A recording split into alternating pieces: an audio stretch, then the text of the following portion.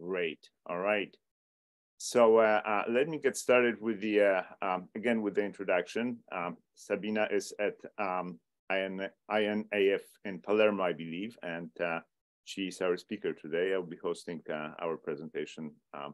And the agenda for it is that in the beginning, if you have not logged in to the data cloud, please go ahead and do that. I hope that all of you who are on the call today already have been already instructed and have gone through the step of this new version of our new procedure for getting into the Ruben Science platform. Melissa, do you have any other announcements? Remember we talked about announcing the VSS and giving the PCW webpage. Do you have slides for those? No, I don't have slides for PCW. But Project Community Workshop will take place this year, again, as it usually does during the second week of August. So I believe it's something like 6th or 7th through 13th of August, and all of you are of course, invited and welcome to join in for this. For the virtual summer school, we have a link to the website for that. That's going to be June 12th through 16th, 2023. And again, everybody's welcome. And if you have any students, especially who are interested in sort of getting started on data previews, that is a really great opportunity. So anything else, Melissa, that I'm missing here? I don't think so. No, great. Okay. So the plan today is, as we usually do it for the, especially for the contributed presentations, is to have the first hour devoted to the main presentation. And again, the directory is the delegate contributions DP0.2, which is what you have on your screen. If you wish, I can put it into the chat. Presumably you all have it available. So that's what you should go on to. And then at 10 o'clock, we're going to switch gears and we're going to go to breakouts. And again, we can have one slot specifically set aside for new delegates for meet and greet. And then we can have potentially one for variability and transience. And I suspect that that might be a good one for you to, if you have any sort of detailed questions having to do with Sabina's presentation, maybe that's a good one to go to. We typically have one for large-scale structure and maybe for synthetic source injection. And if there is anything else you'd like to suggest, do let me know. But for the time being, I think that the only one I can think of is basically the follow-up on Sabina's presentation. So let me go to the next slide. And for the future delegate assemblies, we have one on schedule for the 28th of April, which is 2 weeks from today. And that would be actually a double header with Dan Rychanovsky talking about lensed explosive transients with DP0.2, and one from Antonio Vanzanella, whom topic I have not seen yet, but again, please do watch the usual delegate information for that. So now, for those of you who don't remember how to download the notebook file, it's a slide that you can probably see on your screen. So it's pretty straightforward. Easy thing to do is to basically download the one, but it's this, what we have on this screen is something that really has to do with the standard tutorial notebooks. Again, you have to go to the delegate contributions, which is in the same Ruben DP0 area. So if you, I should say maybe that the standard way to do this is the presentation on this slide that you can see right now, and you can download this file directly. So maybe I should stop here and ask if anybody has any questions, anything that is not here. Again, you can either raise your hand. I can see a chat window here, and there's Jeff's DP0 Virtual Summer School website is actually one listed in the chat if you want to take a look on it. Again, Jeff is one of the co-organizers of the school, so he might be a good person if you want to ask any questions of him. All right. So, and Melissa also, thank you. She posted the link to the project community workshop, which is happening in August 2023. All right, anything else? Do you want to add anything, Melissa, or am I nope, nothing new to add. Okay, great. Okay, and at this point, maybe I should stop sharing and I will start recording. I guess I started recording already, and I will hand it over to Sabina. So go ahead, Sabina, please take it away.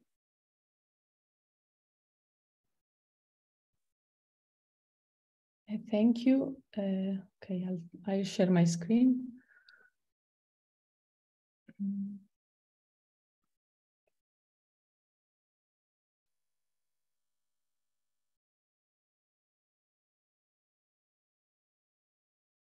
So everybody probably at this point should start their own notebook and try to follow along with Sabina's presentation. Yeah, as I will just start with some very quick presentation, just in order to explain the method I'm applying. I implemented in the notebook. So it will be 5 minutes. Okay.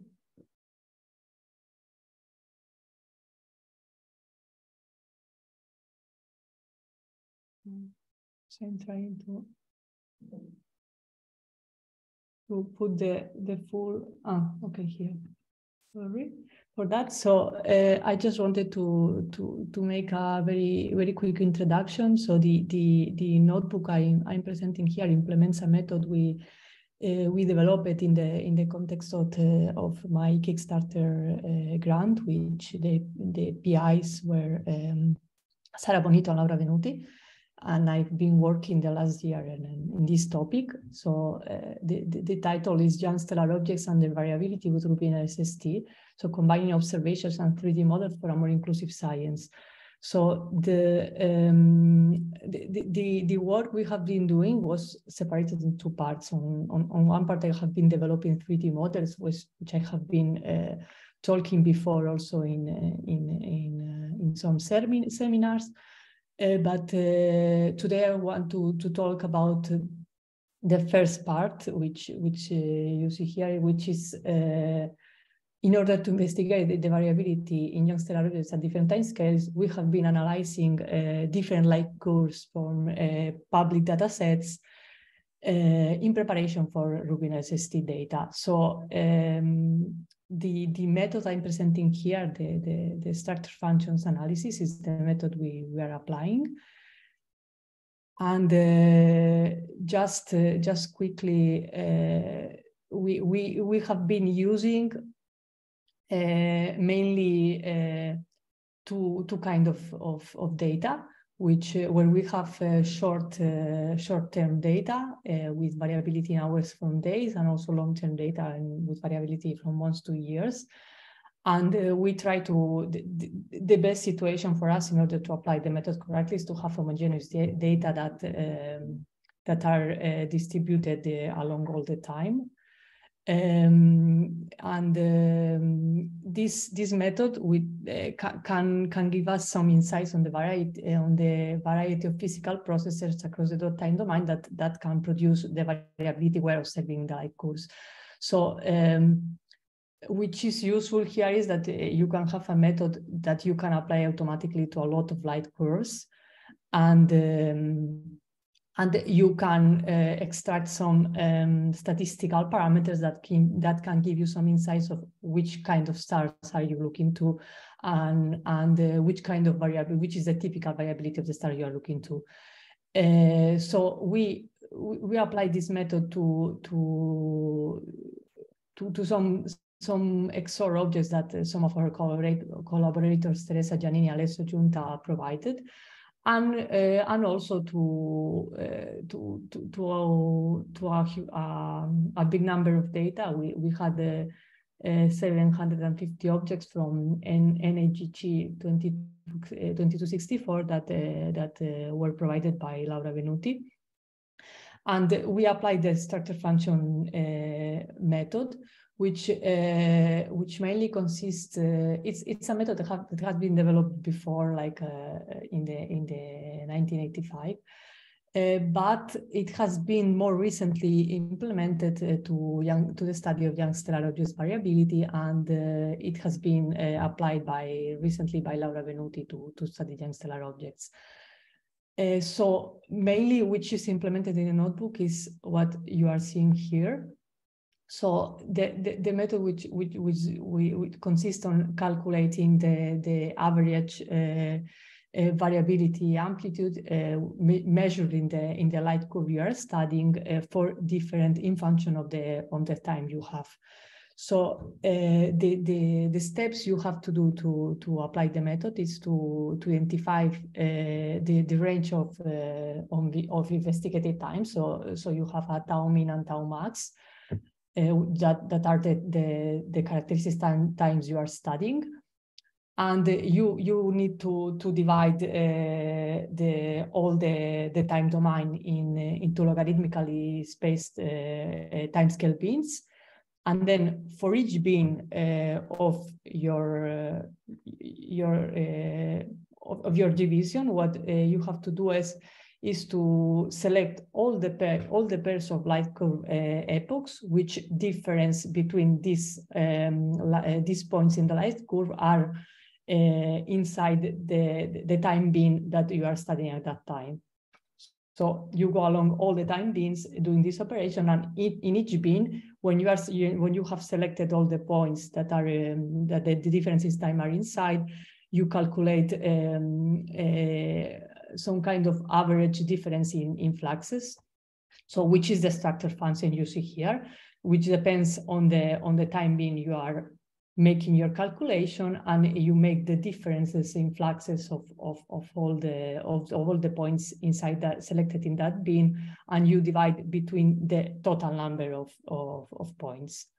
So this is mainly the idea of what is implemented in the method that is implemented in the notebook, which here I'm applying to variable star, but it can be applied also to study variability of other type of objects.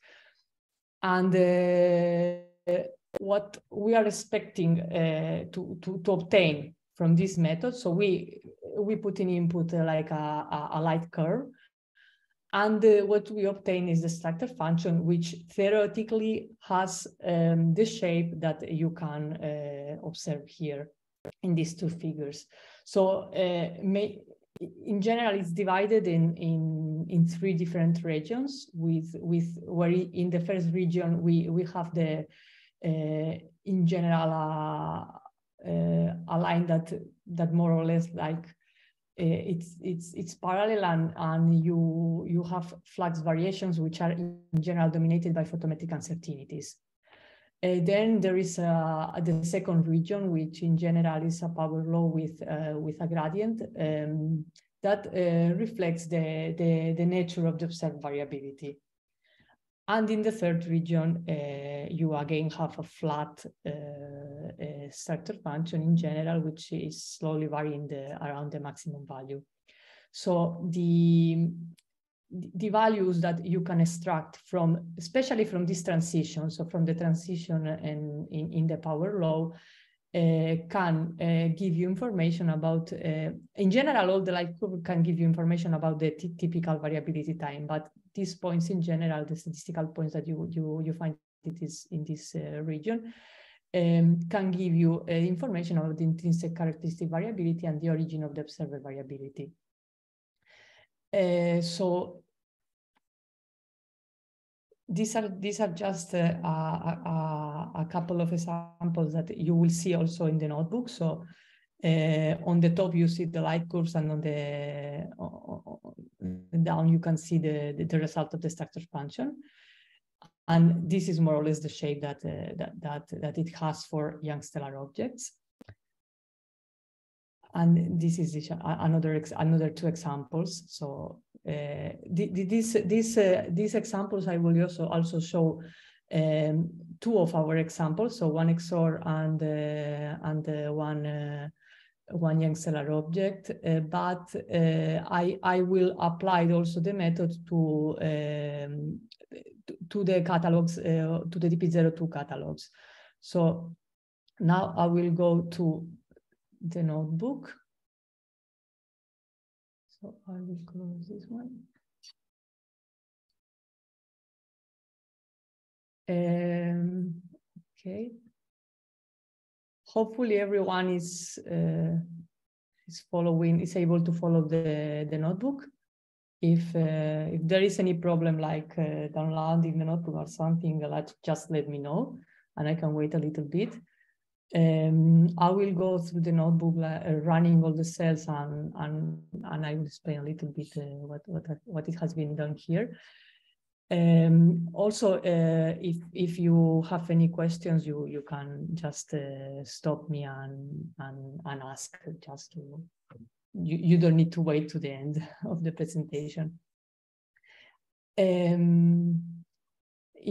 Also hope that you can see correctly my screen. If you need to make it bigger or something, just let me know. So the title of my notebook is, maybe if it could be just a little bigger, maybe one zoom in. Okay. I don't know, it's working. Okay, now it's even more. I didn't notice it change. Now? There we go. Yeah. Okay. That looks a little better for me on a laptop screen. Okay. Okay, thank you. You're welcome. So in this notebook, I investigated variable stars in the DP0.2 catalog. So what I have done here is to use catalog data to identify variable stars, plot their light curves, and calculate their structure functions, which is the method I briefly introduced you in these slides. And then for comparison, just at the end of the notebook, I also applied the method to two specific examples of young stellar objects that we have studied. The data products I'm using are different tables, like the object table, the truth tables, the CCD visit, in order to get the times, and also the difference image analysis tables. I will present later.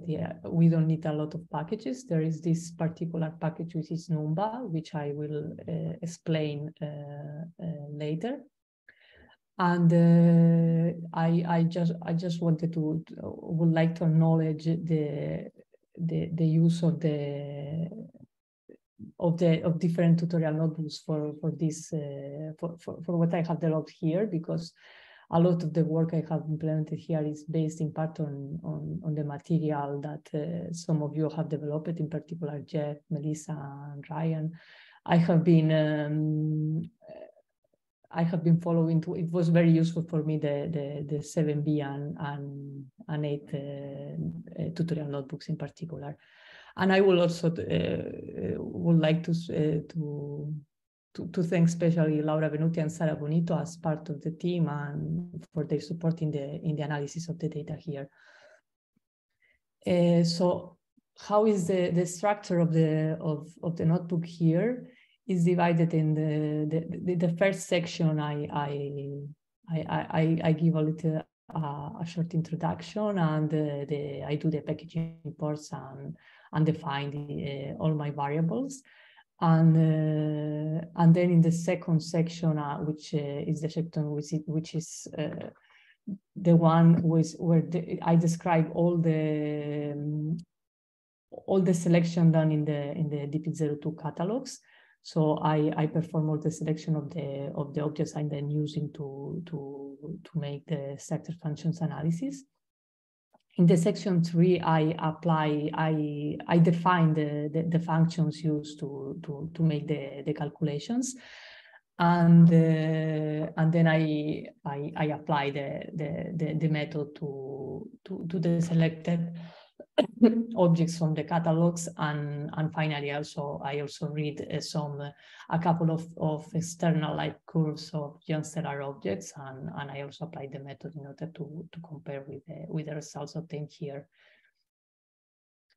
Okay, so I will go running the cells. So these are the package imports we use. They are the general package that we usually use, and also the the GetUp service for package which we need for the tab queries we are using here. And for the structure function calculations, the packages we are using, I'm using pandas because I'm saving all the data as pandas data frame. And this is the package I told you before, Numba, which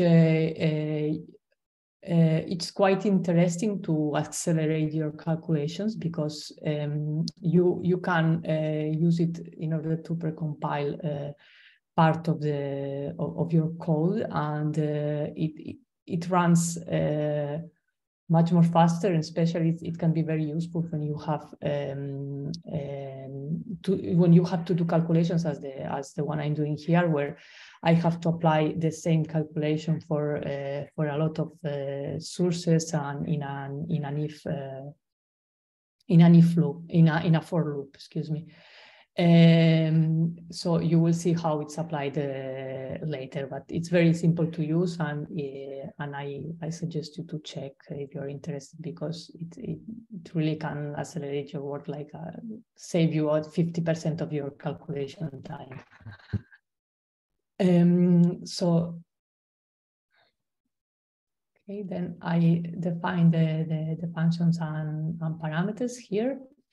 So I'm using the same filters and symbols and colors that have been used in the Dark Energy Survey publication and in most of the tutorial notebooks, just to be coherent with the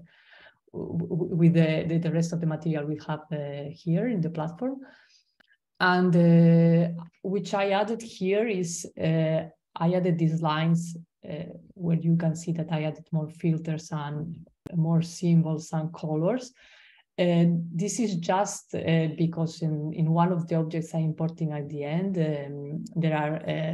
it is an XOR object, and there are different the filters which they don't have exact correspondence with the filters that we have in Ruben. So I just added them separately just to not mix everything together. Now I call the tab service which we will use to all the data retrieval in this notebook. So now here in the second section, which I start identifying the candidate variable stars from the catalog, which I will use in the next section to do the calculation of the structure functions. Here I'm using the difference image analysis products, which are the most appropriate sources, the most appropriate tables in order to search for variable objects. In order to get more information about that, you can also check the 7B tutorial notebook, which there is a lot of explanation and also a comparison about using different tables for this purpose. I'm using here these three different image analysis tables. And what I do to start is to design a query joining together the difference image analysis object and the force source on the object to retrieve the candidates and the candidates to variable stars and the photometry. So what I'm doing here is I designed a very simple criteria to select the variable stars, which is to select the variable candidates. So for the beginning, I only take that the scattering measured fluxes is larger than the 15% relative to the mean. And I select data that has at least 60 observations, just in order to have enough data to apply my method. But I have, this is one possible selection. Of course, I have tried with different values and also with different filters, because here I'm using the data from all the filters, but I just used the G-band for the selection, but I also tried using other filters, and doesn't change so much. It changes mainly if you change these values. You can try to change in these values. It more or less, the main difference is that you get more or less data depending on the values you are using. Here I selected these values just to have a reasonable amount of data, which I wanted to have between 10 and 20 sources to apply my method, but you can try with different selections. And I will start running the query, just because I forgot, because it can be a little bit to run. Usually not so much, as you can see here. Before, for me, it was 17 seconds, so usually it's not long, but hope it's going to work correctly. Okay. It already finished. So in the query here, I run now. What you can see is in the first part, I'm selecting the variables I need to extract from the tables. Then what I'm doing here is in the second part to join the different tables. In particular, here I'm joining the object and force source on the object, because I want to extract the force photometry from here. And in the object, I have all the summary of the parameters I'm using here to make the selection. So I need both of them. You can see here that I'm using the object table for this one, while here I'm extracting my magnitudes from the force source table. And I'm also joining the CCD visit table, because I need to get also the time for each visit in order to get the light curves. So what okay, here you can also uncomment sources if you want to see how it looks. So here you find all the object identities found, and here you have on the columns all the data I wanted to extract. I will comment again because I don't need this one now. So the total number of measurements and that we have here are more than 6,000, and the number of unique sources object identity we have, it's 14 objects, which it's a good number for me. So this is why more or less I selected those numbers. And the two cells you can see here are just some backup cells, just in case the things weren't working, because I have been experiencing the last week, and especially the last 2 days, a lot of problems running my queries, which I already told to Greg. And in some cases, without changing anything, without changing the pipeline, just with the same status, the same queries that would run like here in 18 seconds, that it will be like running for also half an hour, and at the end I couldn't get a result. So just in case, if sometimes you are working with long queries, which wasn't this one, but even longer queries, you can. I use this one to save my data as a Panda data frame. So in order to have the result of my query and can use it even without running at the time. But fortunately, we don't need it now. So what I will do in this next subsection, the 2.2, is to take these 14 candidates that I have for variable stars, and I will query the truth tables in order to check if the retrieved candidates are variable stars. So what I'm doing is I will run this one while I'm talking with you.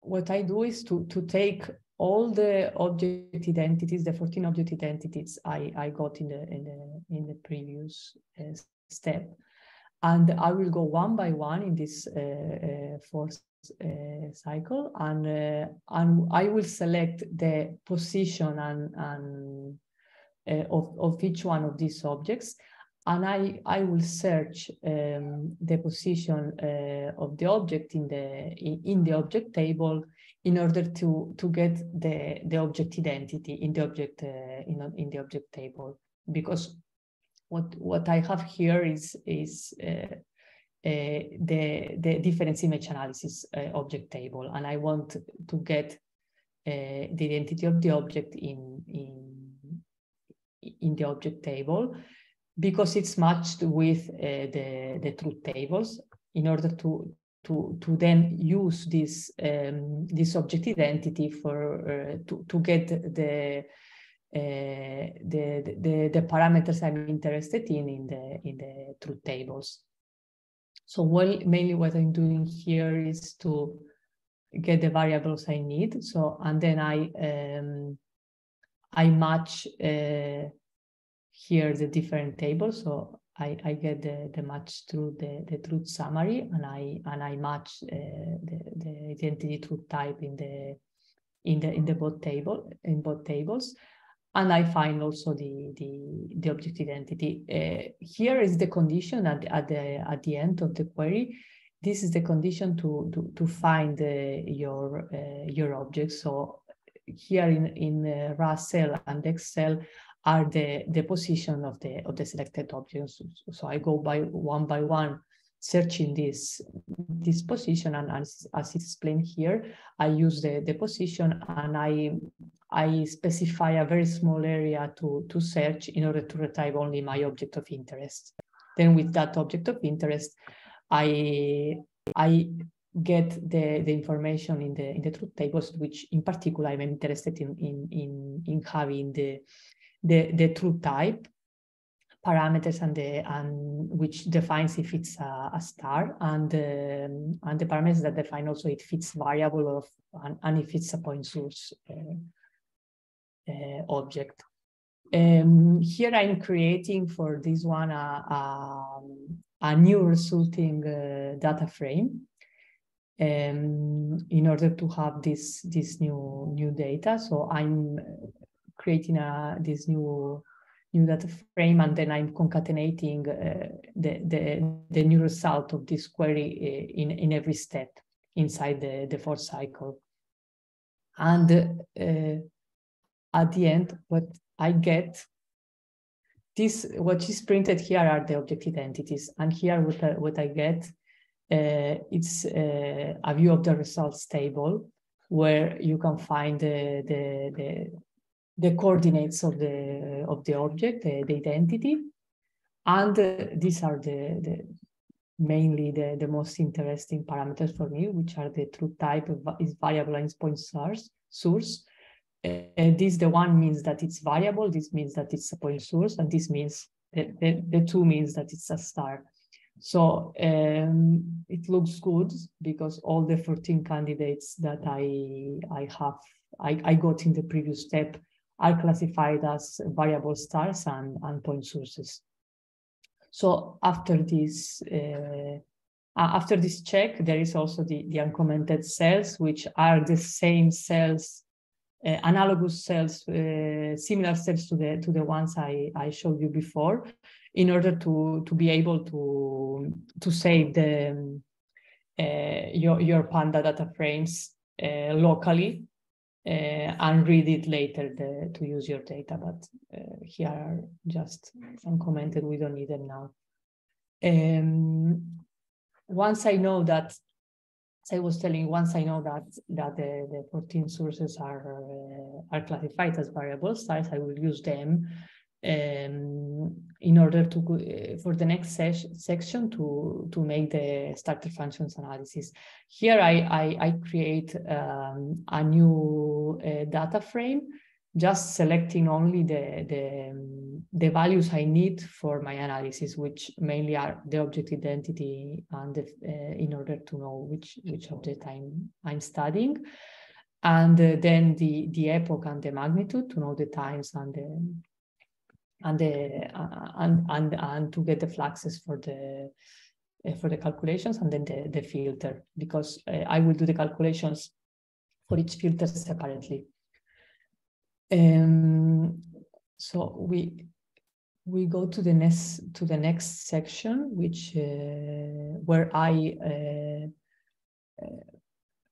which is the core of the calculations, where I define the extraction function analysis. So in the first subsection, what I did is to define the functions implemented for the extractor functions analysis, and there are three functions here, which are data summary, which gives a summary of the data used for the analysis. So I run it at the beginning just to see which kind of data I have to analyze. There is the calc SF, which calculates the structure function itself, and then there is the SF analysis, which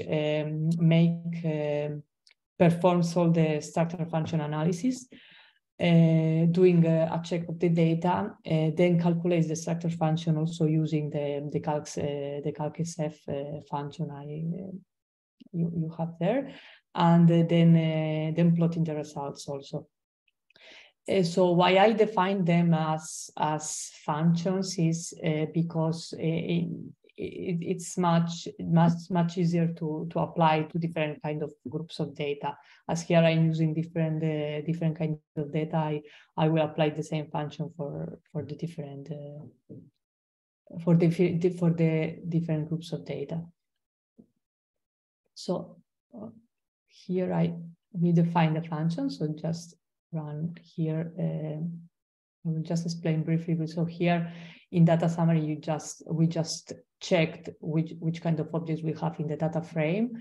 We plot a list of unique object identities just to see which objects we have. We also plot the filters we can find, because not in all the data we are studying here we have the same filters, and also for some objects we don't have the information for our filters. And we plot it plots also the number of data that you have in each filter. So also to see how many points you have and which is the distribution. The second function here is to calculate the structure function.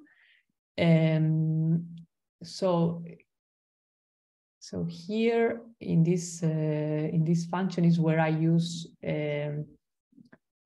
here it's here is done all the binning of the time, as I explained before, and is divided in logarithmically separated bins, and then is done all the calculation as I explained before. So searching all the points in the light curve and finding the couples of points that are the differences in time are inside an each bin, and then calculating the mean here. So this is it returns as output, it returns the tau1 and tau2, which are the different bins, the structure function, and n, which is the number of points that it finds in each bin of during the calculation. In this function is where I use the NumPy package. So here you can say that the NumPy package is defined in this way. Just you need to put it before the function, and it's defined with a decorator. And just if you don't want to use it, and also if you want to use it to test it for other functions, you just can comment this line and see how the time changes in your calculations. For example, I have seen that in my case, I save like more or less the 40% of the time, which for me, when I'm doing long analysis using a lot of a big database, it's very useful. Okay, so this is defined, and then the last function we have here is the structure function analysis. So this also contains a call to this function, to the function to calculate the structure function, but add new things. So the input here to do all the analysis of the structure function that we need is the data frame, so the data with all the light curves that we are using, and this is the end step, which is the number of steps you are dividing, the number of bins you have in your data, and the end mean. N-mean, it's not for the calculations, it's just for the plots, because an important parameter also is that it's the M parameter, which is the number of points that you find in each bin to calculate the mean. So sometimes I discard I decided to discard the points in the structure function that have very low n, because I mean, if I have a point that for the mean it has only used 1 or 2 points, it's not very meaningful. Of course, all these values I here defined the default values. So for n step 200 and for n mean 10. So if you don't write these parameters, it will assume that these are the values, but you can check different values, because depending on the data, these values can change, and you can have better results. So in every case, we need some testing to find the right values, especially for the end step. So here at the beginning, which I defined is, I go object back to object doing the calculations in this fourth cycle. And also in each object, filter by filter, I do the calculation. So separately for all the filters, in order to see how the results change depending on the filter. I started defining the size of the figures. If are too big for you, you can just change these values here. You want to make them, you want to change the size. Then this is the first checking before calling all this part in filters, before calling the structure function, the calculation of the structure function. What we check is if there are some points here, if there are duplicates, if all the fluxes are greater than 0, some checks to see if there are some strange data that will have to that will be better to exclude. Then also iteratively we select only the data with flux within 5 sigma. This is to see if we have some outliers. So in each case, we check for all the data if there are data that are outside 5 sigma, and in that case we decide to exclude this data. Of course, this is something that we choose to do, but you can decide to change this value depending on the kind of data you have. And in this case, there are only few points in all considering all the objects I have selected that have some point excluded, and in each case it's like 1 point excluded, so it's not very important for the calculations. You can uncomment if you want to check the results. You can also uncomment these lines, which in order to have printed the excluded points. Then here I define the minimum and the maximum tau I'm considering. So typically the minimum time is considered is the minimum difference between the points you have in your data.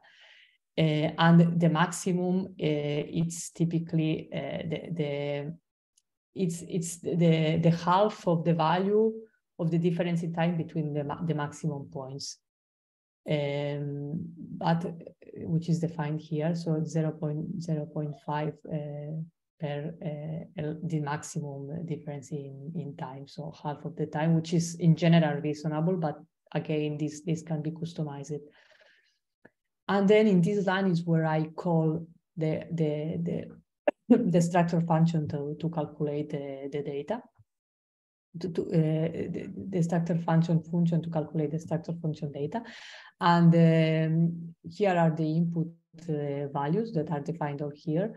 And as output, we will have these values that we will use to make the plots. So here, in order to have all together, I'm plotting the light curve, which is the input we're using in each case to make the calculations. And for the output, I'm calculating I'm plotting the structure function. And once this was only for the definition of the functions. Now in this in the next subsection, we are applying this to the variable stars selected, and we start applying it to the stars selected from the DP0.2 catalog, which were selected in the section 2. And we start like doing the data summary in order to see how our data looks like. And we have the object list, which are 14 objects. And we have the different filters and the number of visits we have in each of the filters. In some cases, we have, especially we have less points, but yeah, of course, these are probably not enough, but I'm just applying in order to see as exercise the results from this one. And now I apply the structure function analysis to this catalog DF. Here I'm using, as we don't have much points, I'm using a lower binning for the data, and I'm also using a low value for n min for the plots in order to see all the results, but you can play with these values. And you will see that you obtain a long output, which here you have a print of the summary of the calculations, so the mean in every case and different information for the values. And after all these ones, which you can also decide to not plot everything, I just wanted to show you. What you have is for all the data, for each one of the objects, which is specified here on the top, you have first the light curve, which you observe here, where you in fact can say that you can see that you have variability in some filters, while in other filters it seems quite flat. And this is the result of the structure function. So what we see here is in this axis we see tau 1, which is the values of our binning. Our binning was tau 1 and tau 2, so I took the first value. You can also choose for the plots the medium value, for example, but it doesn't change very much. And for each one of these times, what you plot is the corresponding point for the structure function, which gives you the average variability for this time. So you can check for all these variability times which is your characteristic variability.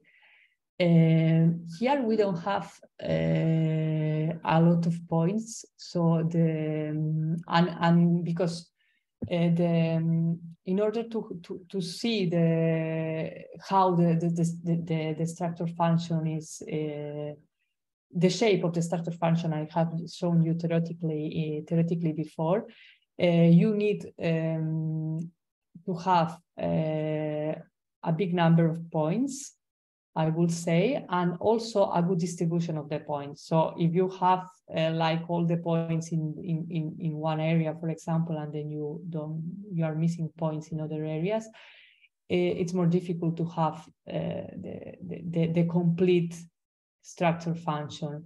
We here can see a little bit the tendency. So the first points, and we see also that the variability is quite different depending on your filters, which we also could see here. But of course,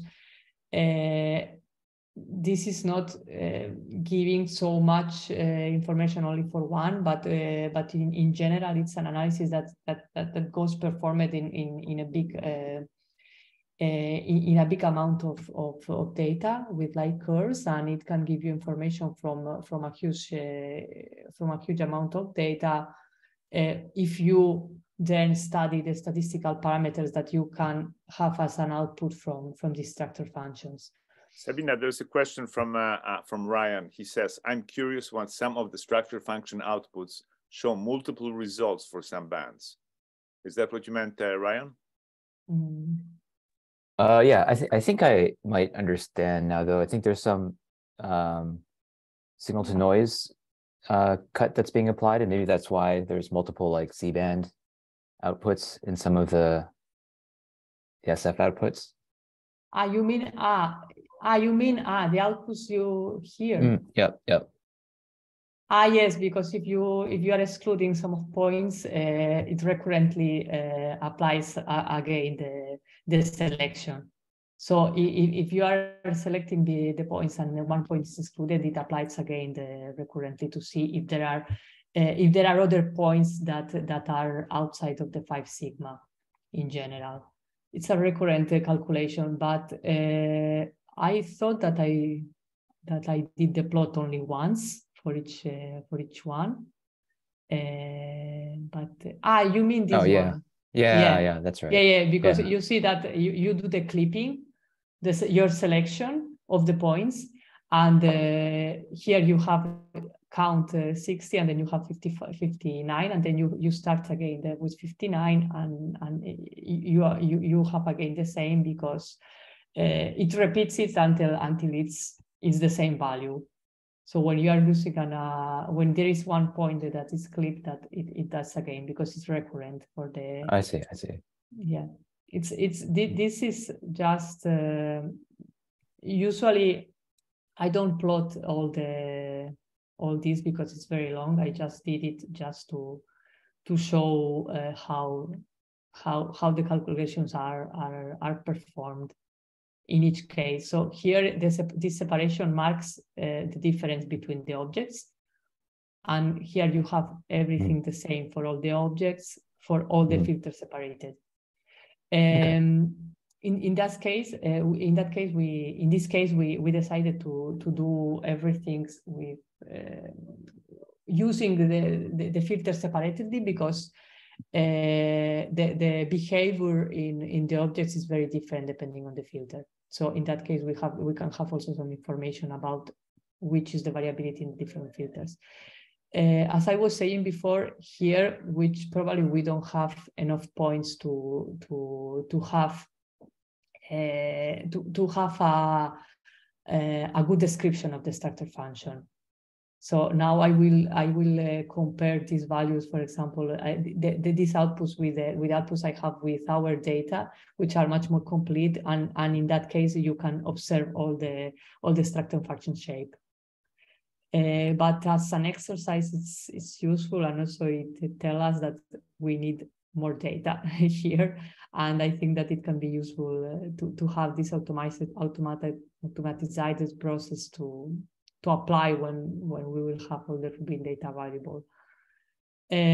So here I plot everything. So I'm not going to go explaining everything. I just wanted to show you an example of how is this applied and how it looks like, because the time is finishing. But I just want to quickly show you the application to the 2 examples of variable stars that that we uploaded here. So you should have in your folder these two files, which are the data for we have a lot of more data, but I just selected one for each case. So I selected one for this young stellar objects in this cluster, which is 163, and I selected one example for an XOR star. And I will read these files. I again do the data summary, calling again the function. And as you can see here, we have only few data in these bands, but we have a good amount of data in G and R, so we can perform the calculations correctly. And now what I do is for each filter, I calculate for this object the structure function. I perform the structure function analysis. So I'm using here, I'm only changing this default value that on the plots I'm plotting everything that has more than every bin every point of the structure function that is coming from a bin with more than 5 points. And this is the light curve. This is again all the output of the calculations, and which is more interesting to show is that this is the light curve I'm using here. So we have the data distributed mainly in this area. These data are distributed along a longer time that the data we have in the DP0 catalogs, because in DP0.2 the total cumulative data should be 5 years, if I'm correct. But here we have like 10 years data. And this is the structure function. So here especially in the R band, we can see how here we have the noise in this area. And this is the slight change in the power law. And here we have this data, which has a little bit lower value, higher value, also in G. So we can see which is the characteristic value which would be here when it changes from this to this one. And I would do the same, which is even more clear in this data for this XOR star. And as you can see here, we have a lot of points, which is great for our calculations. And we have a good distribution of points, and we have a lot of points in this case. The bands are different, as you can see, but I just want to show as a sample that here we can see clearly the theoretical distribution I have explained at the beginning, where we have here I'm using even the default values here, which are 200 for the n step and more than 10 for the n. And we can see that we have here the points that tell us that which is the level of the noise in the data here, and we can see how we have the power law here, and we have the flat value here. So each is just like the theoretical example that I have shown before. I here stopped in the notebook, like doing only the calculations, but of course the next step for this data will be in order to continue exploring the data, to experiment with, you can experiment with ways to select the variable objects in the catalog. So as I did in the section 2, you can try to apply the structure function analysis to other variable objects. You can also explore how the parameter, especially the n step input parameter, changes the result of the structure function, because you should find an n step which can show you the shape of the structure function without losing data, but without exceeding your n step, because if you put a very high n step, you will get more noise and the calculation will be slower, so it's not useful. And finally, which we are also doing for our data now, which I'm not presenting here, but hope we will have some results in the future, is to stack the characteristic statistical values for this, for the structure function calculated here. So in our case, we have a huge amount of structure functions as output because we have applied this method to a lot of stars. And what we are trying to do is implement a method that can automatically extract the statistical values that are representative for the time variability time scales that you can find for each object, which in the future will be very useful when we will have the Ruben data, because we could automatically search in the database for the type of variable young stellar objects that we want to study. And I think that's all, because I used all my time, so I was able to go along all the notebook. Maybe I did some steps very fast because of the time, but if you have any question on now or in the next hour, I'm available. Well, thank you very much, Sabina, for a really wonderful presentation. I think it was very clear to me personally. And this is a good time if anybody has any questions to ask, and then maybe we can go into breakout rooms to sort of have more informal discussion. So please go ahead, raise your hand, or maybe even speak up or write in chat if you have any questions. Nevin, you raised your hand. Yeah, I could ask many questions. So, I worked on AGN science, which obviously uses structure functions for many years. And the reason why we use structure function there is because AGNs are stochastic objects, and then you want to combine many objects in order to extract the tendencies between the populations instead of the stochastic signal. But that's not the problem that you have. And I'm wondering, why is this preferable than using standard power spectrum analysis? The reason why we don't do it in AGNs is because you can't combine, or we don't know how to combine data in Fourier space.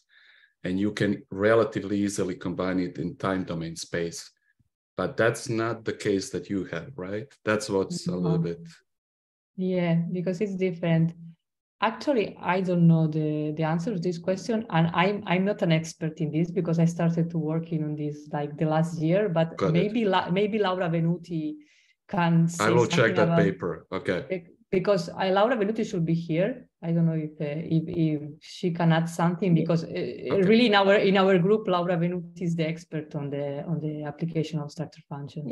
Yeah. So the reason why we want to use the structure function or other methods like this is that among young stellar objects, especially the ones that are younger, that are surrounded by more active disks, so they're undergoing significant amount of mass accretion from the disk, can exhibit a pattern of variability which is very stochastic. So we want to develop a unified framework to identify the characteristic timescales of variability even for those stars that are not periodic, for which we cannot conduct an analysis in Fourier domain. Okay, let Jeff ask, and then maybe we can. Go ahead, Jeff. You have a question. Oh, I was just going to ask.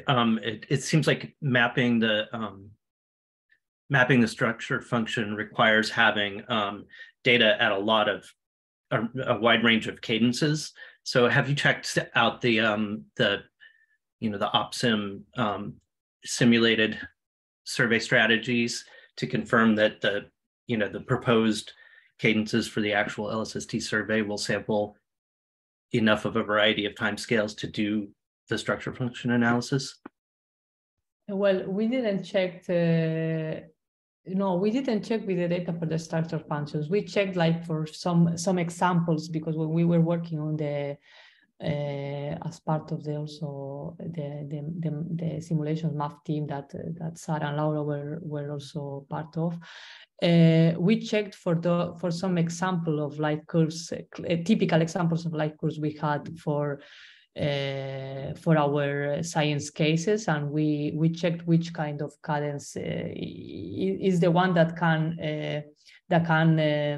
reproduce the variability we in general observe in young stellar object variabilities. But we have not checked how the structure functions method. Yeah, that's a good question. Yes, because we have not checked which is the exact distribution that we need. I don't know if Laura if in its analysis, because Laura already applied this method in his paper, so I don't know if she was able to say something about which kind of cadence you need.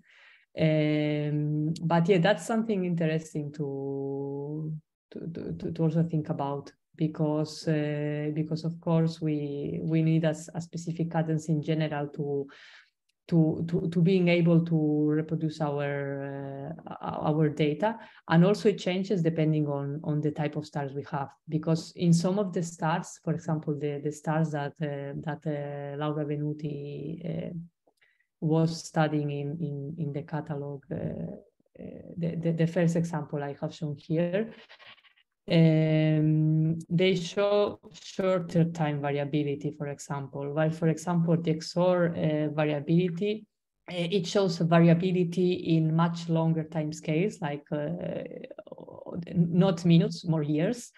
And one thing that was also interesting for us is to see if we can say something about the shorter time scales, for example, for the source. So to see if we know that there is variability at longer time scale, but is there something that we are missing at shorter time scales? So this method is quite general, and yeah, it will be also interesting to match it with the observing strategy in some kind of way, as you are asking. So yeah, thanks for the suggestion. Ryan, how about if you ask your question and then Nevin is next? Yeah, thanks. So I'm pretty new to using or looking at structure functions, and so I'm just wondering how exactly to interpret that plot that you have like above there for V2492. I think I understand that it's probing the different variability timescales, but I'm just trying to wrap my head around how the light curve corresponds to that particular plot there. Like why is it rising in that particular way? Is it that there's more variability at longer timescales? Yeah, I'm working now in the analysis. So maybe if Laura wants to say some words about this, because she already did this analysis. Sure. So essentially what you're seeing is the typical, so a measure of the average amplitude of variability extracted from the light curve across all pairs of points, or data points in the light curve, that are separated in time by the amount, the time scale tau that is shown on the x-axis.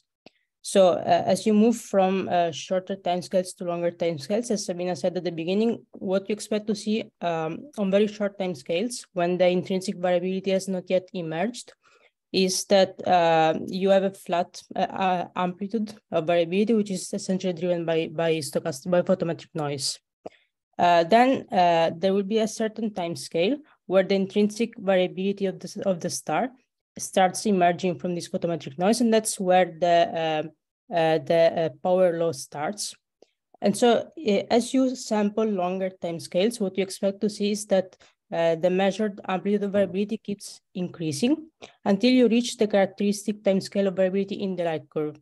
So beyond this time scale, what you expect to see is that you essentially, when you pair any 2 points in the light curve, you are sampling some fraction of the intrinsic variability on shorter time scales, right? Because you have already you already moved beyond the maximum amount of variability, the maximum variability amplitude.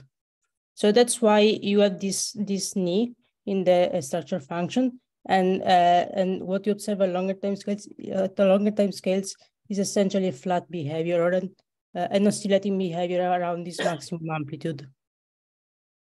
I see. So when you reach kind of that plateau, that's around where the characteristic variability that's essentially this transition time scale is the intrinsic time scale of variability for the star. And so for example, for young stars that are periodic, so where the variability is essentially dominated by spot modulation, for instance, there is a pretty tight correlation between this time scale of variability and the intrinsic rotation time scale, like the rotation rate. I see. Okay. Yeah, thank you. One important parameter, this is, I mean, the most important parameter we have to extract in our future analysis. So we need to make a fit to fit this area with the power law and this part with the part flat, and we have to calculate the change point, because here we can see, for one case, we can see it directly in the image, but we want to do this automatically for all the data we have in our catalog to start the knee point that Laura was talking about. All right, I see Nevin raised his hand again, so go ahead, Nevin. Oh yeah, so the last point, so actually the Drew who was giving the link talk yesterday, we have been working on implementing structure function within link framework. So because it is a little bit funny that it's such a function which is so often used, but there is no package containing it.